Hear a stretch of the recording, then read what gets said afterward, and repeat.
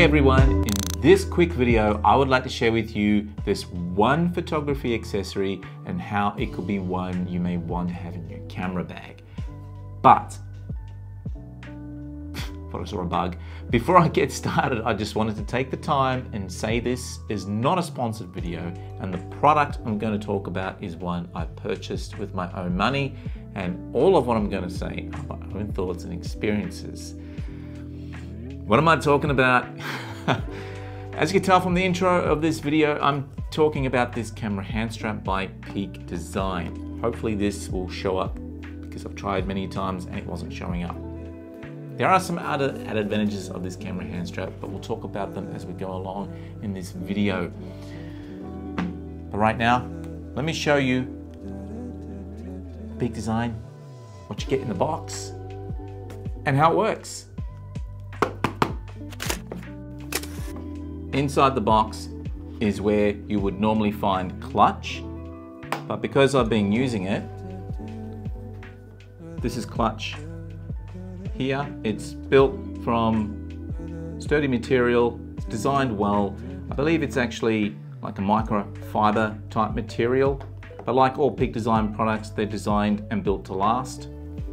Inside of this box was this Peak Design little carry bag that carried this attachment that you would use to attach to your camera to be able to hook up or thread up clutch.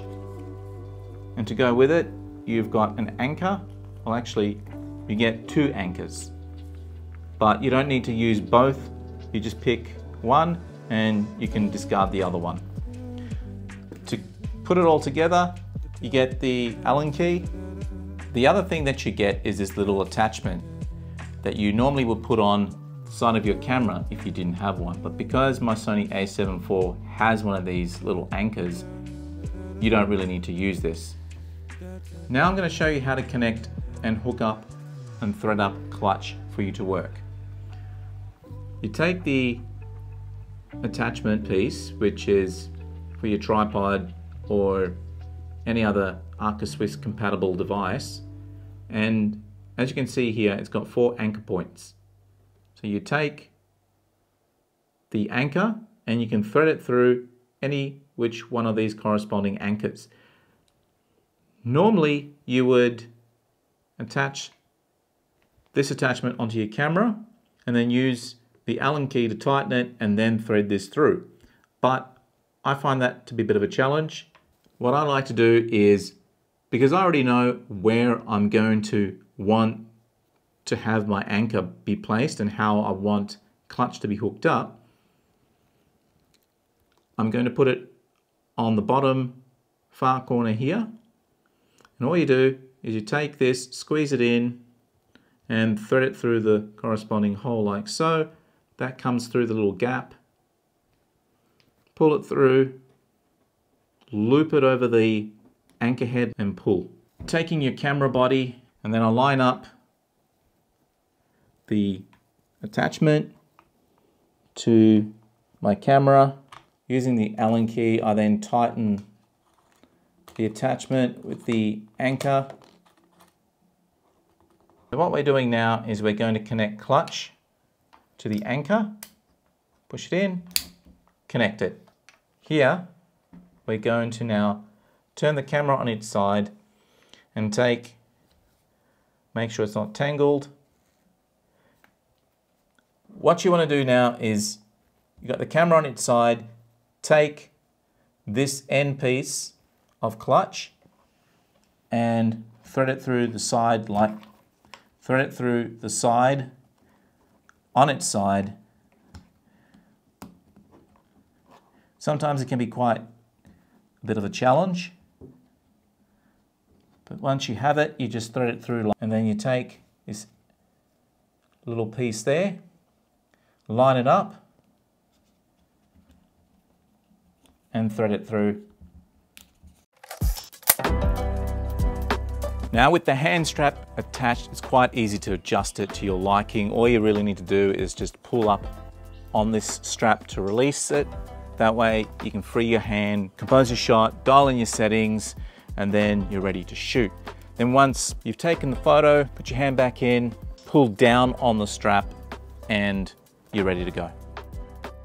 The reason why I purchased this hand strap is to avoid camera fatigue. Yeah, I was starting to develop some camera shake after an extended period of taking photos, especially as we are moving around quite a lot with street photography. This is a must for street photographers, in my opinion. This brings me to some of the other added advantages of why you might want to have one of these with you. And after some extensive research, I found that for me, it's the added security knowing that my gear was going to be safe and less likely to be dropped was an added advantage in itself. Plus, preventing any shakes during my photo shoots, which was the main reason for utilizing this for me.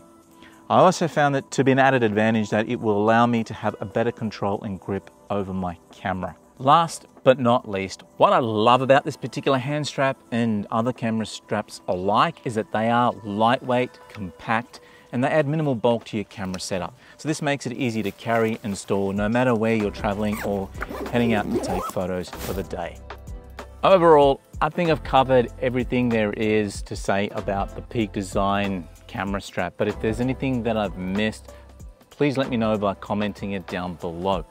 If you like this video, give it a thumbs up, help us out by subscribing, and turn on your notification bell. That way you're notified each and every single time that I upload a video, as well, I'm trying to grow this channel. And speaking of channel, if you're new to this channel, welcome. My name's John. I'm an aspiring photographer here in Western Australia, capturing, creating, enjoying moments. Be sure to be following me on Instagram at johnaspired. And if you're uploading photos of your own, I would like to see what you're all creating. So be sure to use the hashtag that I've just created, enjoying photography moments, for an opportunity to have your photos seen in future videos like this one. With all that said, be safe, be blessed, and I'll see you all in the next aspiring video.